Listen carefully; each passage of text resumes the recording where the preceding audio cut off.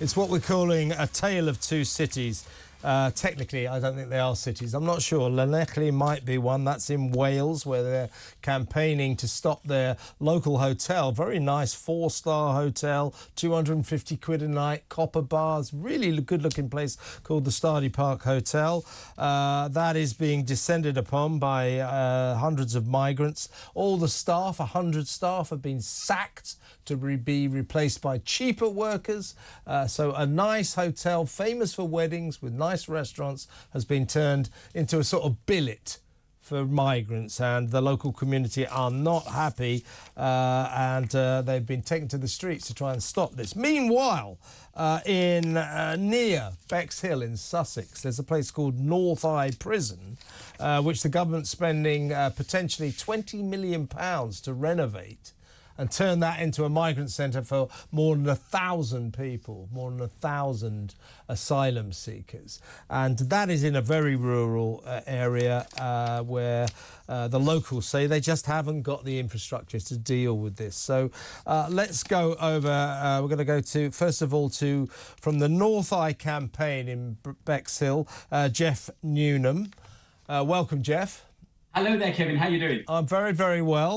In a little while, we'll go to Robert Lloyd. He's a spokesman for the Action Committee in Llanelli. But I'm going to ask you first, Jeff. Explain to me, for the benefit of the audience, exactly what's going on. There was a prison near where you are called North Eye, next to a very small village. It is essentially derelict, but it is rising phoenix-like from its ashes to become a massive migrant centre. And you say that your local rural community just does not have the infrastructure for, what is it, 1,200, 1,500 new residents. Tell us about it. Absolutely, Kevin. Much of what you said is very accurate there. The 20 million to renovate it is inaccurate. It's going to cost them about 16 million to buy it, and then they have to renovate it. This is one of the only sites, I believe it's the only site, that isn't actually owned by MOD or Crown. So they've got to purchase this before they do anything at all. You're absolutely right that it was previously a prison, a Category C prison. There were huge riots there when they tried to raise the number from 250 to 450, and that was back in the mid-80s. It was then owned by the UAE as a military training camp, but for the last 10 years it's been disused. There are some problems with asbestos, and toxicology reports have been done by the government. As yet, although we put in a pre-action protocol about a month or so ago, because it's not owned by the Crown, by Home Office, they said we don't have to answer any of those questions for the pre-action. So we're in a state of sort of limbo that we feel that something's going to happen. They've said it's going to happen. They've delayed the starting point. Originally, it's 400 arriving by September. And according to themselves, they haven't yet bought the place. So we don't really know where we are. And that's the top and bottom of it. We put in a pre-action. They said we don't have to answer. We put in freedom of information requests. They have asked for an extension using clause 35 to that, which means they don't have to reply in 20 days. They give themselves another, I think it's another further 20 days. They are getting back to us in the beginning of August with the information about our freedom of information. But the structure here, any of you that are familiar with Bexhill-on-Sea will know that there's huge problems with sewage being pumped out.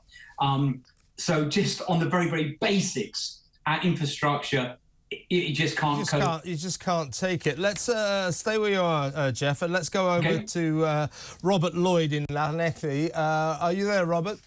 Yeah, indeed, Kevin. Hello, good afternoon. Now, since we last spoke, Robert, hello to you. Situation's got worse, hasn't it? By the way, is Llanelli a city? No, not yet, but perhaps you should start a campaign to make... So I'm going to change this section to a tale of two non-cities. But anyway, a bit of journalistic licence. Give me a break. So the Stardy Park Hotel, lovely hotel, 4 stars, copper bars in the suites. It looks beautiful. I know the local community are very proud of it. There were 100 local people working there. They've all been fired. Frankly, your lovely local community hotel is about to become a migrant centre. You've been, your people have been demonstrating on the streets. I think I'm right in saying, Robert, that it's the same as with Jeff. You weren't consulted about this because the government, in order to set up these migrant centres, is using emergency powers it granted itself during the COVID crisis, which means they can override local concerns. They don't have to consult you. So this has been imposed on you. Where are you at with your protest now? Yeah, we're rather forward than Jeff is. And if I've got a word of warning for Jeff, I mean, be warned that in this argument with the Home Office and the partners they work with, they will stonewall you and they will lie to you. I mean, we've had no consultation whatsoever on this plan, and news of the plan first leaked out on May the 24th, which is about 8 weeks ago now. And there'd been secret negotiations between the County Council and what they call Clear Springs Ready Homes, who are the operators of these migrant sites for the Home Office. Those secret talks have been taking place. The County Council felt they were going nowhere and felt they had to leak the news. So May the 24th, 8 weeks ago, was the first we heard of it. We mobilised quickly. We called a large public meeting. We formed an action committee. That action committee has been working really hard to get to the nitty-gritty what this plan is about. And what you'll find, and a word of warning to say to Jeff, is that you will be obstructed all the way along the way. You will find it really hard to get information because they simply don't want to consult. I mean, the ideal plan for the Home Office and Clear Springs Ready Home is that they go into these hotels at 48 or 24 hours notice. They sack everybody, they move the asylum seekers in, and then it's a done deal before the local community can get involved with it. I mean, here we're actually quite lucky in the fact that the local community mobilised very quickly. We've sort of, we've really got people behind the campaign, and this is a great example. Have you stopped it, Robert? I mean, are there migrants in there now? Or? No, there are not at the moment. Now, what we've done... But the 100 staff or 95 staff have lost their jobs, which is that's a scandal, an absolute scandal. And again, they lost their jobs. The owners of the hotel didn't have the decency to turn up to tell them they were being made redundant. The manager and the deputy manager received an email to say they were being made redundant and were told to cascade the news to the rest of the staff. It's a shocking, callous way to treat staff. And they've been put on scrap heap. There's 95 full and part-time people. It's absolutely appalling. And now we're in the situation now where the hotel is actually under siege in a way now because there's an area of land in front of the hotel where, in order to protect their own interests, the owners of land adjoining the hotel put fencing up. Now, what happened basically about 10 days ago with the two owners of the hotel turned up themselves with bolt cutters and grinders to cut their way into their own hotel. That's ridiculous. Give access for Clear Springs Ready Homes and for Delta Element. Robert, I'll have to go back to Jeff for a second, Robert, because we haven't got too much time. Thanks for relaying that story to you. Jeff, a few warnings there from Robert there that you'll get nothing but obfuscation and a lack of cooperation from the government.